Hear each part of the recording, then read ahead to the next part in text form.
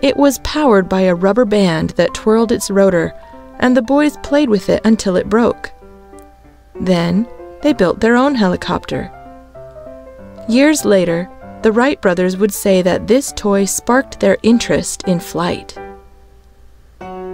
Although both brothers attended high school, neither one graduated. In 1889, Orville built his own printing press and launched a newspaper with his brother Wilbur's help. The newspaper was not entirely successful, and in 1892 the brothers opened a shop selling and repairing bicycles. A few years later, in 1896, they even began building their own bicycles. Meanwhile, people all over the world were experimenting with flying machines. German aviator Otto Lilienthal made many successful flights using gliders, the first person ever to do so. He died when his glider crashed in 1896.